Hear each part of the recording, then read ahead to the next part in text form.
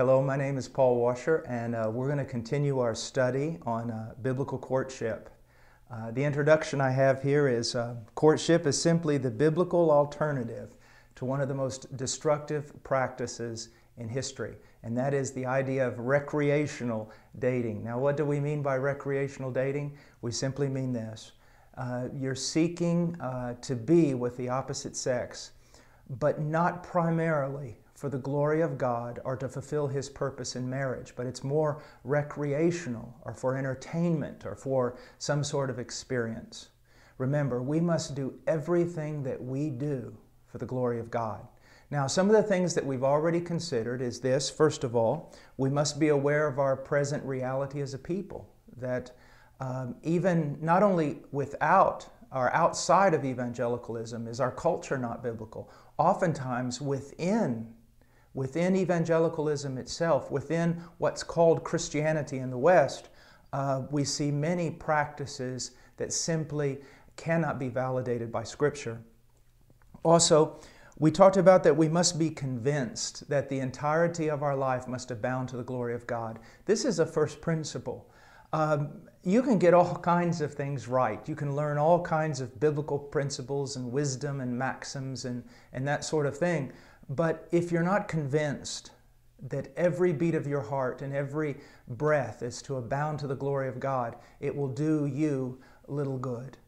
Also, that we not only need to learn certain principles about different aspects of our lives, but holistically, we must understand all of the Scripture, and we must grow in conformity to Christ. Again, if you get just one tiny thing in the Christian life that you study, but you do not have a Christ-like character, all the things you've studied will do you little good. Also, we talked about a context for teaching, and I mainly spent a lot of time there, I think a couple of sessions, talking about the parent-child relationship. Now, many of you probably were thinking, well, why are we doing this? You know, I'm 21 years old, or I'm 30 years old, or I'm in college. Well, the reason why we should do this is because, first of all, the family is an extremely important biblical institution. And when that family is not run according to God's Word, then you're going to have problems. There's going to be consequences for breaking God's law, for disobeying His will. And many of us, those of you who are 21, 30, or in college or whatever, there are a lot of things that probably went wrong in your childhood with regard to unbiblical practices, possibly, in your own life, a lack of knowledge of the Scriptures, a lack of understanding authority, parental authority, and how you should live under a parent's authority. So that's why we talked about all those things, and they're very, very important. Why? Because when we begin to talk about courtship and we begin to talk about finding a mate, you do realize that's one of the most important things that's ever going to happen in your life. It is. And you want to get counsel from godly people, wise people, people that God has put in your life. And it is always helpful to gain counsel from your parents. And you say, well, what if my parents are not believers? Well, that is a problem. But you should still seek to honor your parents, asking their advice, asking their counsel, you see, honoring them, and God will honor you. Now, we also talked about how parents must strive to be biblical examples. You know, parents, we talk a lot about authority. Even elders talk a lot about authority, and kings and rulers talk about authority. But not only must we practice authority, we must be worthy of it. And the only way to be worthy of authority is by studying Scripture and using authority according to Scripture, according to God's principles and for God's glory. Also, we talked about how parents must not only be biblical examples, they must strive to teach their children the Word of God. Also, children must be convinced of their parents' role. This is extremely important. We must be convinced that God established the family, and that there's a great treasure there in our family. And there's counsel to be received from father and mother. You know, my father passed away when I was 17. My mother passed away just a few years ago. And even though I've traveled all over the world, I'm married, I have a family and things like that, I would often still return to my mother and ask her counsel. It's not that she ruled over me or had some authority over me, but I've always found that by honoring a parent or honoring an authority, that there was wisdom in that, and there was always more positive than negative. Now, we took a look at Ephesians 6, 1 through 3, and how we're supposed to do more than simply obey parents, but that we should honor them.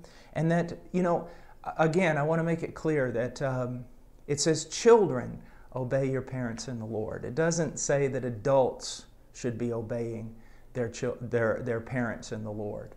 And this is very important. You should go to your parents if you're out of the home, you're already living on your own. It doesn't mean that your parents dictate to you or have to give you permission to do what you do, but you should still honor them. You should still seek their counsel. And when their counsel is biblical, most certainly you should follow it. Now, today we're going to start talking about the heresy of recreational dating. And let me read something here that I wrote a while back, kind of as a way of introduction. The practice of recreational dating is so far removed from Scripture that it's not even addressed. A lot of people will say, Brother Paul, I have a hard time, where are the principles in the Scriptures with regard to dating? And I say, well, there aren't any. And there's really not. It's not a biblical practice, at least the way it's done today. It is a recent phenomenon that is not only not found in Scripture, but is hardly found in the annals of human history. This is very important to understand. We're a product of our culture, and if we don't study history, we think that things have always been as they are today, and that's not necessarily true. Young men, listen to me.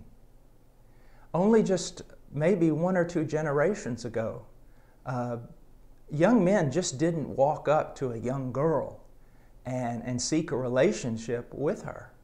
You didn't do that independent of her family or independent of her father. You didn't disregard the authorities in her life. I know it's common practice to do it today, even in many so-called Christian circles. As a matter of fact, if you were to even suggest to a young man that he was doing wrong by beginning to build a relationship with a young lady without talking to her father and mother, they would laugh at you. They would think it was puritanical that you would even suggest such a thing. But you need to understand we're a product of our culture. And that even the unbelieving world just a few generations ago would have thought it appalling for a young man just to go up and address a young lady about some relationship without consulting her father, or at least the authorities in her life. Now, recreational dating is simply the product of a godless and lawless culture that is motivated by ignorance. A lot of times I'll just say young people are in our church or visiting our church.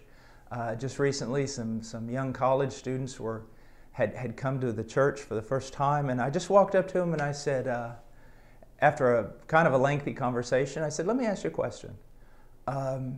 If I were to ask each of you just to sit down right now and give me 20 minutes to teach me what the Bible says about relationships, and particularly relationships with the opposite sex. How should they begin? How should they be initiated? What are the parameters of Scripture? How many of you could do that? And they all just kind of smiled and said, well, none of us. And I said, some of you already have, but some of you are about to embark on possibly the greatest journey of your life. That of finding a mate and raising a family, and you have no biblical principles whatsoever to stand on. You have to do what is right in your own eyes. I said, don't you think that's kind of dangerous? And of course, they said yes. And I said, we need to turn this around. You need to be taught. Because the Bible does speak to this sort of thing.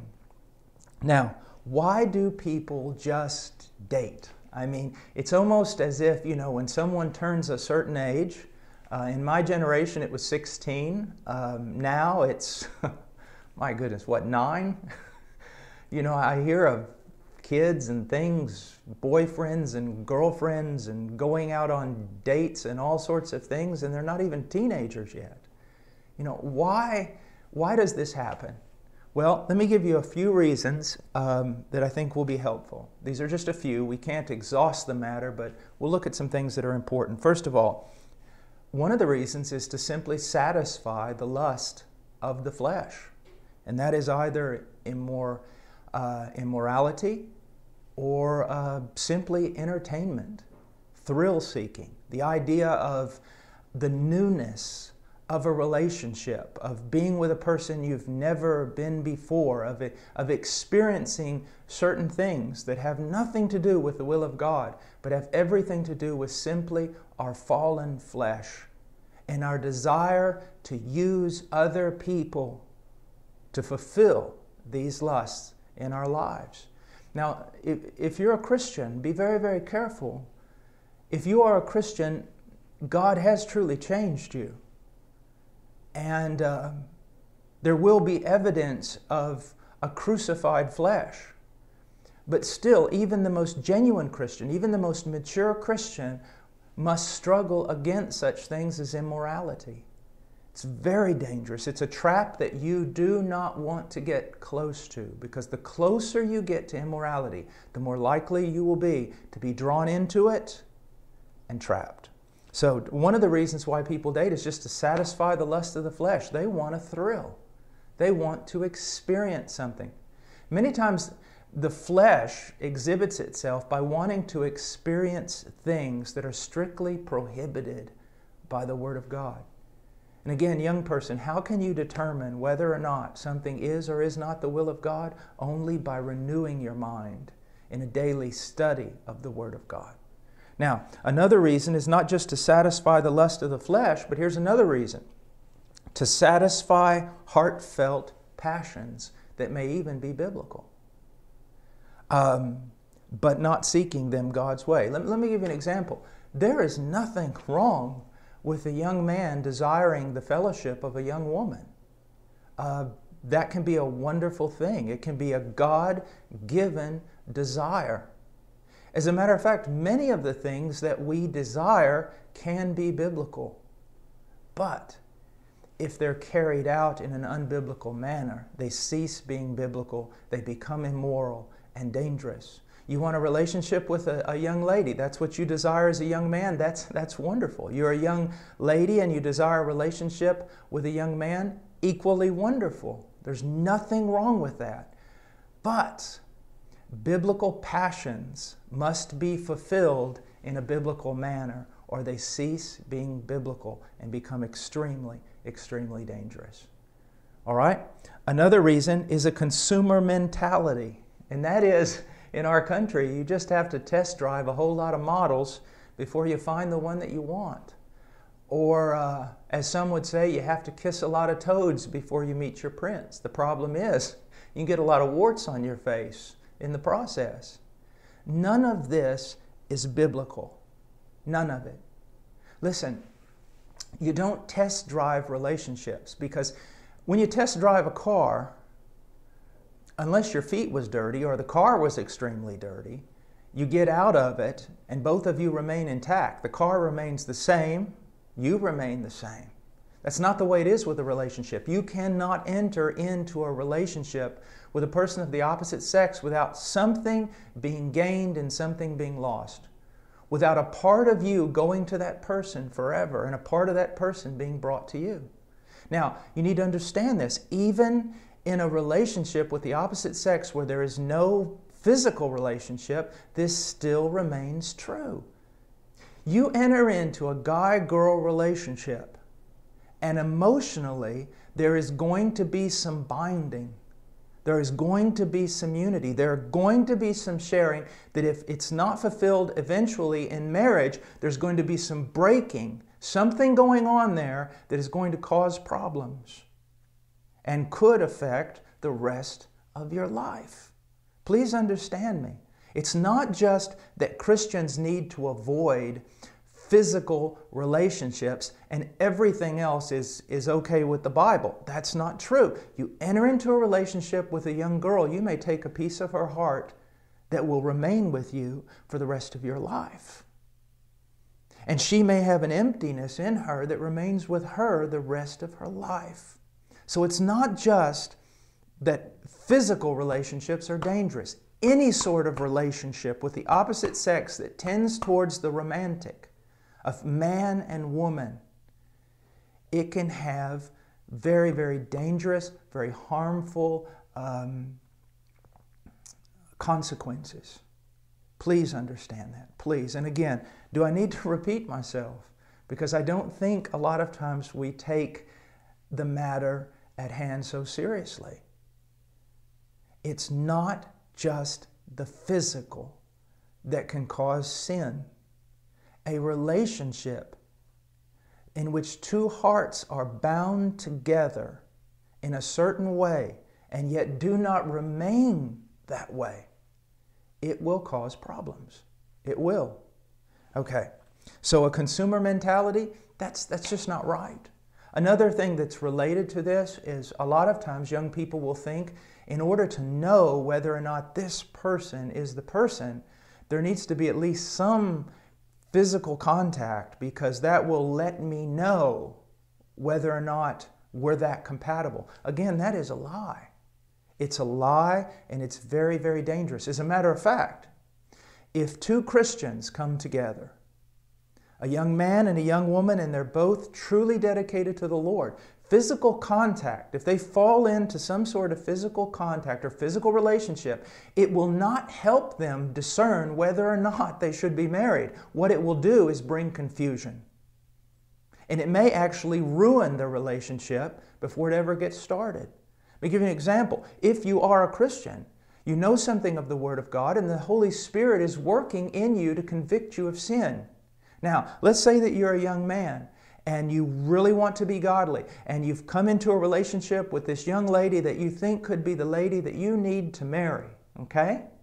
Now, you really are Christian, but one night, in one place where you shouldn't have been, you entered into some sort of physical relationship. Now, what happens? I'll tell you what happens. You're convicted of sin. You are convicted of sin.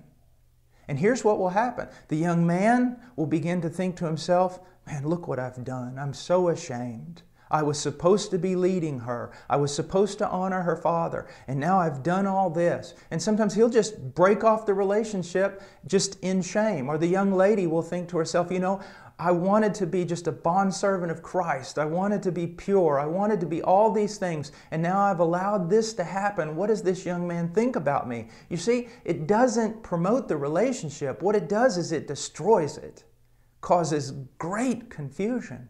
Now, if something like that's happened in your life, it should be a tremendous wake-up call. And you should repent of it. But it shouldn't necessarily break the relationship.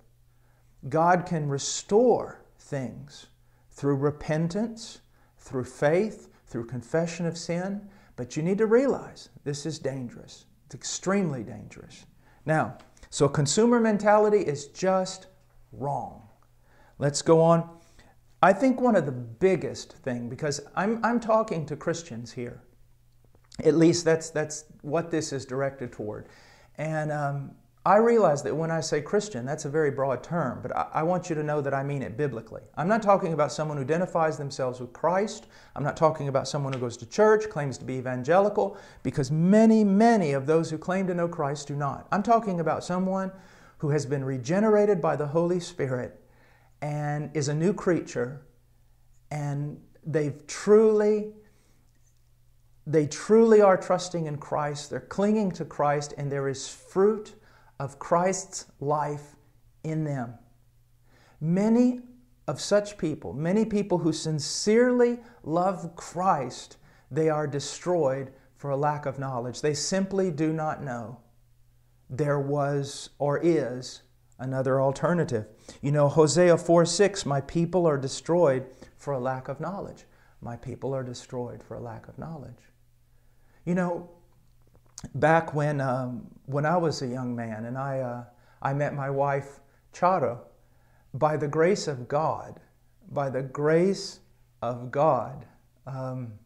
we survived. God protected us, but it was not because of knowledge. It was because of grace. I can assure you, because many of the things that I'm going to teach you, I did not know. No one taught these things back then. And it was like the only alternative that you thought you had was do the same thing the world does, just be holy. Get in the same type of relationship, put yourself in the same dangers, but be reading the Scriptures, be praying and fear the Lord. Well, what I'm going to tell you is that's not true. Not only must you be reading the Scriptures and fear the Lord, and you need to be praying, you need to be very, very careful, but you also need to realize there are some things that are taught in the Scriptures that can protect us and keep us from danger. See, it's not wise to be reading the Word all the time and praying to be strong and then enter into areas that are dangerous and the Scriptures prohibit you from entering in. You need to be reading the Scriptures, you need to be godly, but you also need to avoid things in a relationship that are extremely dangerous. Don't put yourself in that kind of situation. I'll give you an example. Joseph. I don't want to take anything away from Joseph, but Joseph went into that house alone, knowing that Potiphar's wife had an interest in him. Now, he is a very, very godly man. He demonstrated that. But what I want you to see from this is if you know there's a danger, surround yourself with protection. Say, well, I've got to go into Potiphar's house. I've got to get something. I need to take several people with me. I need to take somebody with me to protect me. Well, there's just not anybody, so I'm going to have to go alone. No, don't go alone. Just don't go. If you can't do it right, don't go. You say, well, I just happened to be with her in this particular situation and there wasn't anybody there and we just had to keep going. No, you don't have to keep going. Remember, a wise man sees evil, he sees danger, and he turns off the path. You don't have to be tested in everything to be godly. When you see something coming that is a test that could cause you to fall, turn away from it. Turn away from it. All right. So, sometimes dating is carried on because of a desire to satisfy the lust of the flesh. Sometimes it's just to satisfy heartfelt passions that may be biblical. A lot of times there's the idea of a consumer mentality. And then many times we just practice these sort of things because we didn't know there was a biblical alternative or that there were biblical principles that deal with the matter. Now, what we're going to look at right now is a time for courtship. A time for courtship. Now, what do I mean by that? The timing of courtship is often overlooked. When should a young man or woman begin to enter into a courtship relationship? When should they do it? Now, of course, I can't come to your house and tell you, when is the hour and the time. There's so many circumstances. And even if I knew you intimately, I would not be able to govern over your conscience in that way. But I can share with you a few biblical principles that may help you decide when is it time. Now, first of all, I want to talk about what I call the awakening. When young people are awakened to the opposite sex.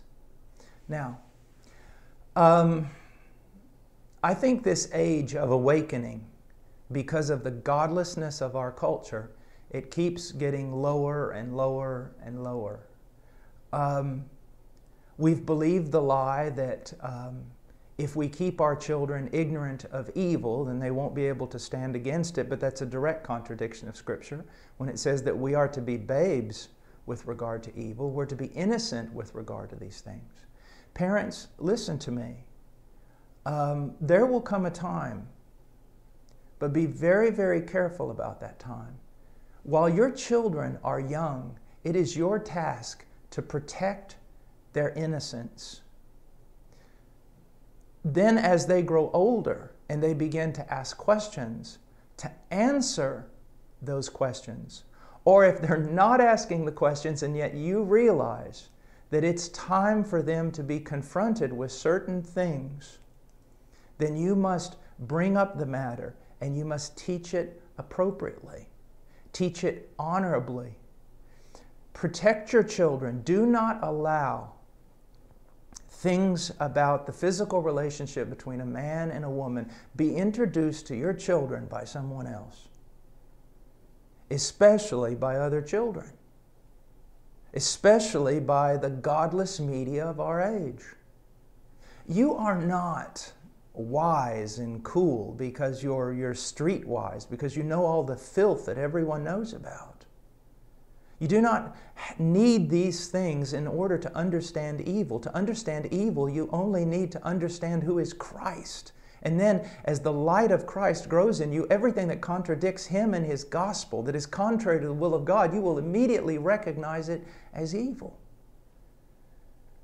I always tell people, kind of give them a warning. Right now, I have 2 little boys and a little girl. My oldest is 9, and then I have a 7-year-old, and I have a one that's about to be 4.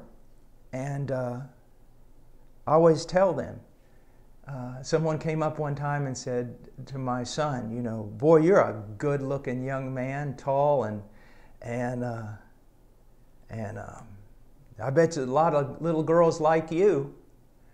And I grabbed that man by the arm, I turned him away from my son, and I said, don't you ever, ever say that again to one of my children. My little boy, I think at the time he was 7 or something, I said, my little boy is not to be awakened to those things. Right now, it's his job to think about traveling as an astronaut in the backyard in his treehouse, to be jumping on the trampoline, to be fighting imaginary dragons, and to be doing all sorts of wonderful things as a child. There will be a time for his awakening, sir, and you're not the one to awaken him. I will protect him until I can see that the Spirit of God, in the natural course of things, is awakening my son and my other son and my daughter to these matters. You see, children can get so wrapped up in this type of thing when they don't have the maturity to handle it. Not only is that dangerous, but they miss out on all the other things of childhood. That innocence of childhood, that joy of childhood, that time of exploration and discovery and imagination and all these things. And then you're going to bring in all this other stuff that they've not been taught about, they've not been trained in, they're not mature enough emotionally, spiritually, or anything to deal with it. Don't do that. Now, I've heard a lot of people say, well, you know, if you don't let them know some things, you know, they'll just go out there and go wild one day. Well, there's some truth in that. I like to look at it this way. I don't know who first came up with this, but I like to look at it this way. When we talk about disease, if I have a child and the moment that child is born, we put that child in a bubble in which there is no contamination whatsoever. There's nothing. I mean, it's just all pristine, perfect, sheltered. Then whenever that child comes out of that bubble, he's going to die, because he's not built up any of the resistance that is necessary to survive outside of the bubble. The other thing is, the other extreme is that I could take my child and say, this is a very diseased world and we need to build up his immune system, so I take him and I throw him down into raw sewage and have him live there. That will also kill him. What I need to do is this. I myself, I need to be renewing my mind in the Word of God so that I know what God's will is. I myself, I need to study the book of Proverbs that I might be a wise man. And I need to know when it is time to shelter and when it is time to pull back. Those things necessarily cannot be taught principle by principle. It is wisdom given through the Word of God and by the Spirit of God, and there is there's nothing you can put in the place of just the wisdom gained over the years by prayer and the Word of God in a man that is parenting. And so let's avoid both extremes, but do not allow your child to be awakened to these matters before they should be awakened.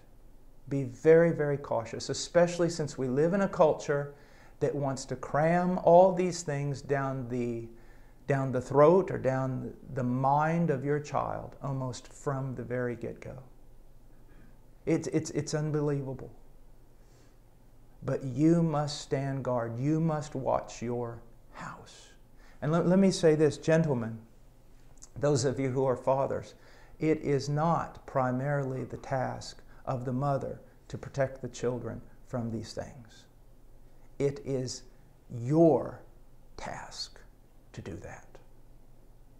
And it's not just by watching over them and keeping bad people from them. It's also by teaching them and teaching them and teaching them the Word of God. You must do it. Although the pastor and the elders and others can be a great benefit in all these things, sir, it is your responsibility to protect your child not only by being a shield, but by teaching them the truth in the Word of God. Now, it says, when young people are awakened to the opposite sex, it is not a sign to participate, but a sign to begin preparation. Now, what do I mean by that? Let's say the little boy is 12 years old and Dad, you begin to recognize that he begins to recognize that young girls are sugar and spice and everything nice. He becomes interested in that. That is not a bad thing. What you need to recognize is that awakening at that moment is not a sign from God that this child needs to begin to participate in these things. It's a sign from God that you need to ramp up your preparation. That time is getting short. This young boy has been awakened to something. He will soon be out the door of your house, and so you need to begin to prepare him more than ever for manhood. You see, we've come to a point where, and media has done this. If you ever look at media, you'll see that, if there's some sort of television show or sitcom, it even started when I was a kid. The parents are always fools and the children always know better.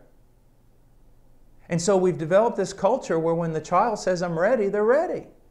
When a child is awakened to these things, since we no longer believe in a spiritual world or believe that there's a God or that we were created in the image of God, but we're just animals driven by instinct, the moment that your child says, man, I like girls, or your daughter says, man, I like this boy, you think it's time for them to begin to participate. You haven't invested anything in them prior to that time and don't plan on investing anything before they initiate the relationship. And then we wonder, why are things falling apart?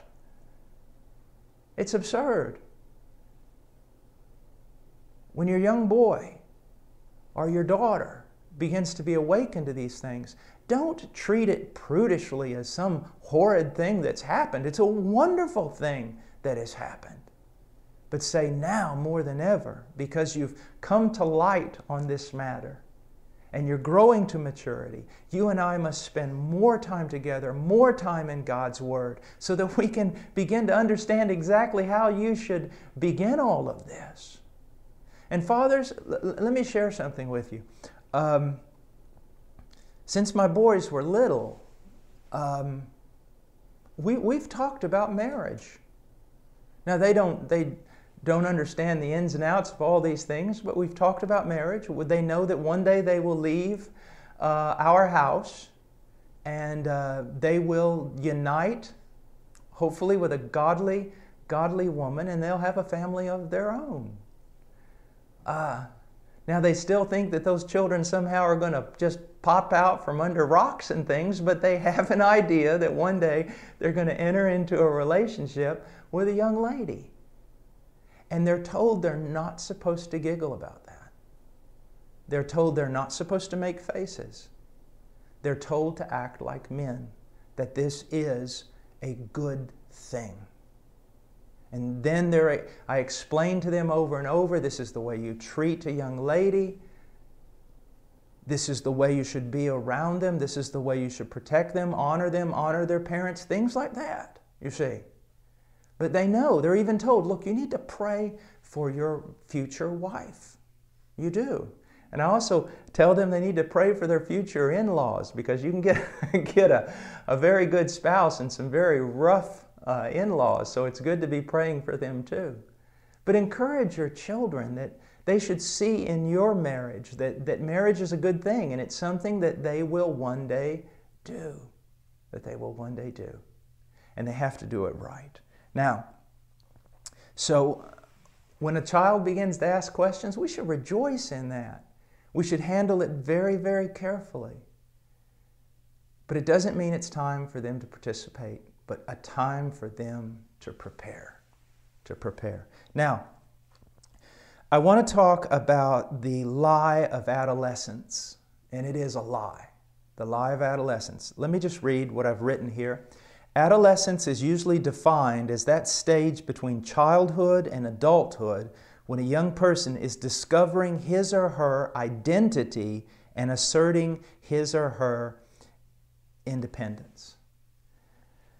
It is the invention of evolutionary thought and is one of the greatest obstacles to a child's growth to adulthood. And I stand by that. I don't see in the Scriptures this idea of adolescence, this time between a boy and a man, and especially this time when a boy needs to begin to assert his authority, which is basically a nice way of talking about rebellion. Now, like in all things, there are horrible extremes. There are people who would agree with everything I've said, but then they're still treating their 18-year-old son like he was 3. And that's absolutely absurd. We want our children to grow, to mature. We want them to learn to think independently, using Scripture, using logic. We want to teach them the wisdom of God's Word. We want them to grow. But here's the problem with adolescence. First of all, in the Scriptures, and this is be kind of maybe a little bit humorous, but in the Scriptures, you're either a boy or a man. Now, I'm aware of texts that talk about youth and all sort of things like that, but it has nothing to do with our modern day idea of adolescence. Now, we say that, well, if I was to walk into a room with, let's say, 12 young men are there. Let's say that they're 14 to 17. And I said, hello, boys. Or I said to one of them, boy, come here. I mean, they'd get all up about it, wouldn't they? They'd get angry. Who are you calling a boy? And but my next question would be to them, well, what do I call you? Are you a man? Are you a mature man? Well, if you're not a boy and you're not a man, what are you? Well, I'm adolescent. Well, what does that mean? What adolescence has basically come to mean is this. It's when a young man basically says, I have the right to all the privileges of manhood without the need or the demand to assume the responsibilities of manhood. I have the right to all these privileges without training myself to use them wisely, without working for it, without having to grow in character, grow in knowledge, grow in responsibility. No, I demand to have all the privileges of manhood, even though I don't assume the responsibilities of manhood. That is terrible. But that's what's happened. Young guy gets 15 years old and he demands to be able to be in a relationship with a young girl. Yet is he able to assume the responsibilities of that relationship? For the most part, no. Not at all. And then what we end up having out there is we have a bunch of boys who are 35 years old and still adolescent. They're doing the things that are privileges of manhood, but they still have the level of responsibility of a 13-year-old. You see, that goes back to a child being awakened and then preparing. It's not that, oh, you're a certain age right now, so now you can assume all the privileges of a man. No. Those privileges are earned. Do you have the character? Do you have the knowledge? Do you have the wisdom? Have you grown into something of a mature man? If not, then you have no right to the privileges of a mature man. We have all these little boys out there sticking their chests out, demanding all sorts of things that pertain only to men, and yet they're not men. Which is one of the things that we're going to learn. One of the signs that it is time for you to participate in any sort of relationship with a young lady is that you have grown into a man. You are assuming the responsibilities of a man. Now, I want to look at a few things. The result of adolescence, I've already talked about this, but it's in my notes, so I want to read it again for emphasis. A youth passes to adolescence where he or she is allowed to participate in the privileges of adulthood without being required to assume the responsibilities of adulthood. Man, that is dangerous. Let me give you an example. Sometimes I have time to, not so much anymore, but I used to hunt a lot more, deer hunt and turkey hunt, and I like to do it with a longbow. Now, longbows are very long, and they're very slow compared to a modern day bow. And because of that, the arrow comes off at maybe 180 feet per second or something off the string, rather than like a modern bow, 315 feet per second. Now, because of that, because my arrow travels a lot slower, my broadhead, or the point on the end of the arrow, it has to be extremely sharp. They even have what's called a broadhead wrench, so that you can put your broadheads on without touching them, because they're like razors. Well, now my little boys, they go out and they shoot with me, but they've never had a broadhead on one of their arrows. Why? Those broadheads are dangerous for a man. I've been hunting and shooting bows for years, but always when I pull those things out and start gluing them on the end of a wooden shaft or screwing them onto an aluminum shaft, man, I'm very, very cautious. You stab yourself in the leg, cut your wrist, I mean, they're like razors. My little boys are not going to use those, not now. Why? Because they're not able to handle them. Now, my oldest son is he's 9 years old, and he can even pull back one of my bows. So he's got the muscle to do it.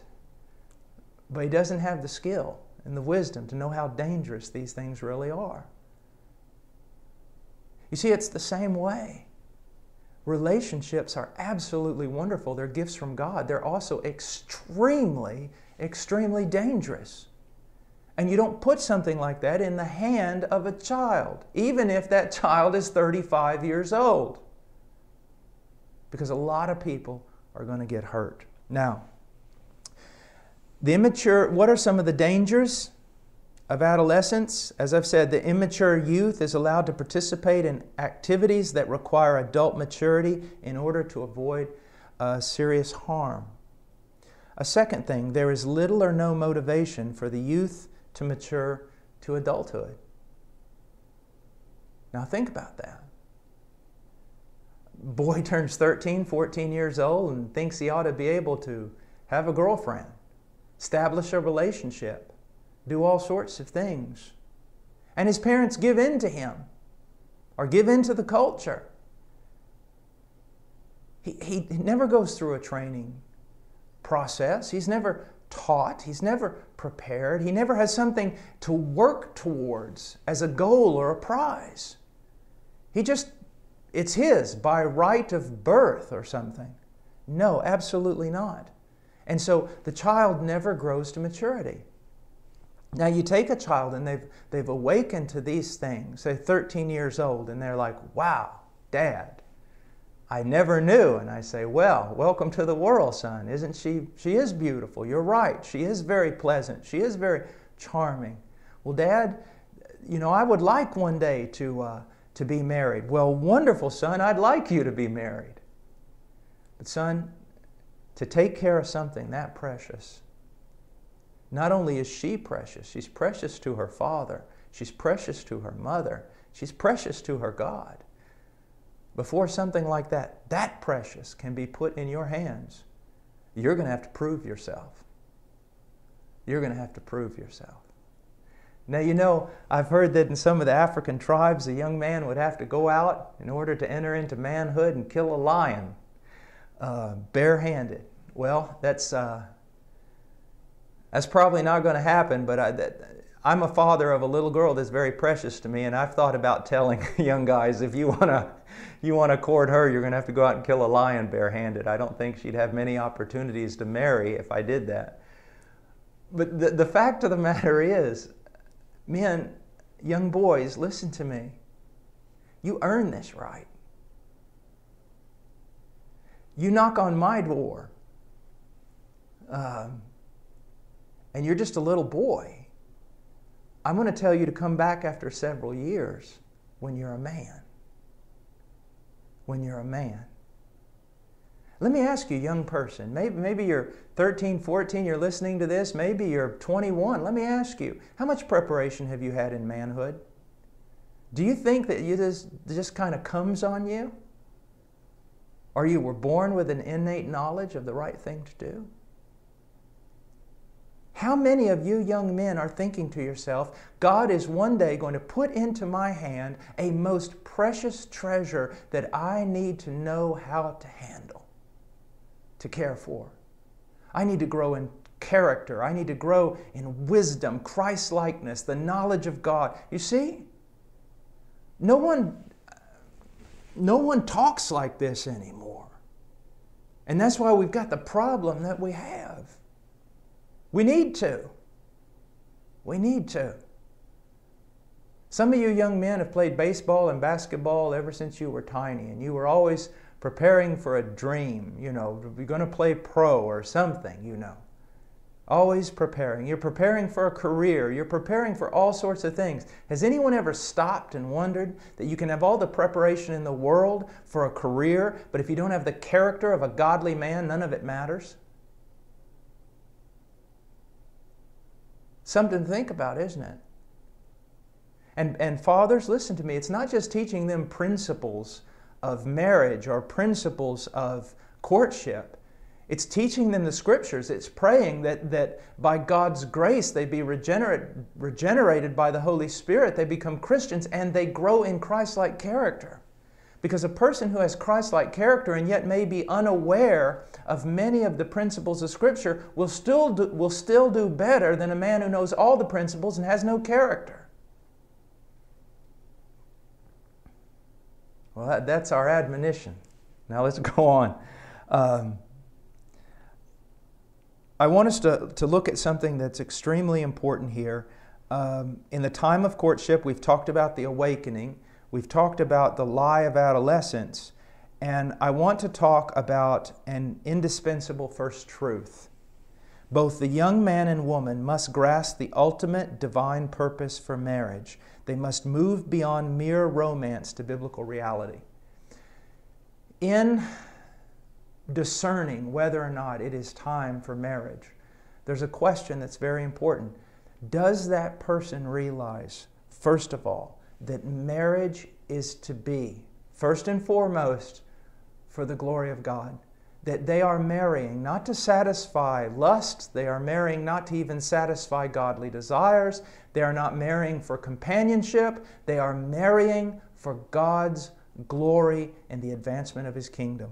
Now remember, it says in 1 Corinthians 10:31, whether then you eat or drink or whatever you do, do all for the glory of God. Young man, can you honestly say, I'm pursuing this principally, my foundational reason is that I believe this will glorify God. Now, here we need to be careful. I don't want you to be super spiritual. What do I mean by that? Sometimes young guys will come up to me and say, I feel like that it's God's purpose, it's God's will, and to God's glory that I marry this girl. And I'll go, well, praise God. Do you love her? Do you think she's beautiful? Well, Brother Paul, what really matters is the glory of God. And I say, what really matters first of all is the glory of God. But there are a lot of other things that matter. Not only do you feel it is like God's glory, do you rejoice in that? Are you attracted to her? Are you attracted to him if you're a young lady? Do you delight in this? Do you have great hope about it? Do you, let me just put it in, are you wild about this person? Do you care for them deeply? Do you want to spend the rest of your life with them? So I wanted to say that because I don't want us to get over here and be just overly unbiblical in our spirituality, saying it's all about the glory of God. It is, but there are other things that attach themselves to that glory and that purpose. Never forget that. If God's called you to marry this person, He'll also create in you a deep and abiding desire to be with them and to help them and to bless them. Now, so we are to marry for the glory of God, and we are to marry for the advancement of Christ's kingdom. The heart of Jesus Christ is revealed in Matthew 6, 9 through 10, where He says, "Pray then in this way, Our Father who is in heaven, hallowed be your name, your kingdom come, your will be done on earth as it is in heaven." Now, the advancement of God's kingdom. Will His kingdom advance through this union of you and this young lady? This is very, very important. And we can look at it not just kind of cosmologically about the whole big picture, but we can also look at it individually and personally. Does this relationship that I have with this girl, or this relationship that a girl has with a guy, does it advance the working of Christ in them? I'm to witness to all sorts of people. I'm to be in the world and not of it.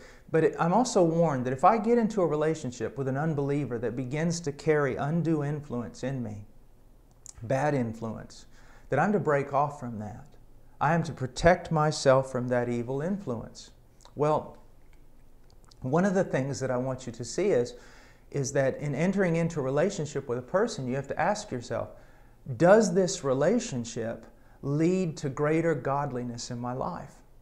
Or is this person a stumbling block to godliness in my life? Now, guys, especially you guys who are maybe thinking about being preachers and missionaries, you need to be careful here. Why?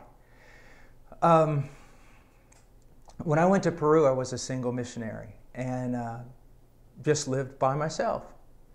And man, I was godly. I could read the Bible hours a day, and I could pray and fast and go up and down the mountains preaching the gospel. Man, it just seemed easy. I just thought, man, I'm spiritual. I'm living for Jesus, And but when I married, here's something that's very interesting. God has used the marriage from day one to make me more godly. But marriage, a relationship, also exposed how ungodly, how immature, how fleshly that I could be. You see, when you're single or you're off here just running around the mountains preaching the gospel in the Andes, it's really easy to be spiritual. But you enter into a relationship, especially the relationship of marriage, it is going to reveal in your life many of the weaknesses you did not think was there. And so when I tell you that one of the evidences that you need to marry a certain person is that it advances godliness in your life, it won't always look that way. Sometimes that relationship you enter into will expose the ungodliness in your life and give you an opportunity to repent of it. But know this, and you do know the difference. If it's God's will for you to enter into that relationship, it will advance the cause of Christ in you and not create a stumbling block. If this person is drawing you away from Christ, you need to have some serious doubts about what's going on. So we do it for the glory of God. We do it for the advancement also of Christ's kingdom. Now, one of the things that you've got to realize is that marriage is not just about a wedding. It's about what happens after the wedding. A life together. And you know, as Christians, you are called to minister. Now, exactly how you are called to minister, that opens us up to a variety of things. The Holy Spirit has gifted you and called you to do something. But you need to realize that whether you're a missionary or a pastor or a policeman or a janitor or a doctor, you will be in that ministry. And your mate will have a tremendous impact on your usefulness to God. And you need to be very, very careful about this. You need to be thinking about marrying a person who will complement what God has called you to do, who will help you in that. It doesn't mean the person will be perfect, and it doesn't mean the person will look like they fit all the time, and it doesn't even mean it will look like they were the right person to marry in order to promote the certain ministry that God has given you. But in wisdom, you look at it and you realize this is a godly person who has the same desires to please God, to glorify God, to minister in Christ's name. This person, if you're a young man, listen to me. You want to marry a young lady who realizes that her husband has a calling and she is to help him fulfill that calling. She's to be a helpmeet to him. But at the same time, guys, now don't think that your wife is just or your future wife is just going to be an extension of you, that she exists in order to just carry out your ministry and just to help you.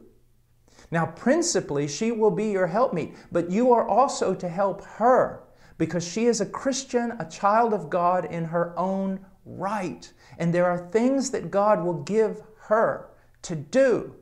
And you need to be mindful of that, and you need to promote that, and you need to bless that and help that. This is very, very important. She's not an extension of you. She is called to be your helpmeet. She is called to enter into the ministry that God has given you. But do not think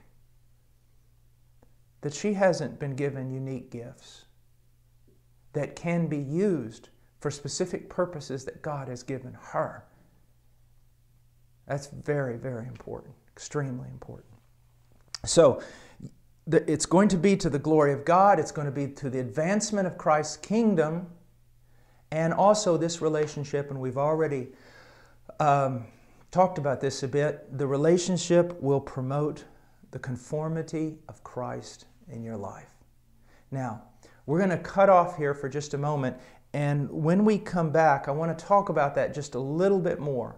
I would have liked to have finished this part, but the conformity to Christ thing is so big that we'll just take a break, and in the next session, we'll come back and talk about this for just a moment. And I think it'll be especially helpful in those first years after the courtship's over and you've married. This may help you in some of the rough things that you'll probably go through. So God bless you until I see you again, or you see me again in the next session. God's blessing.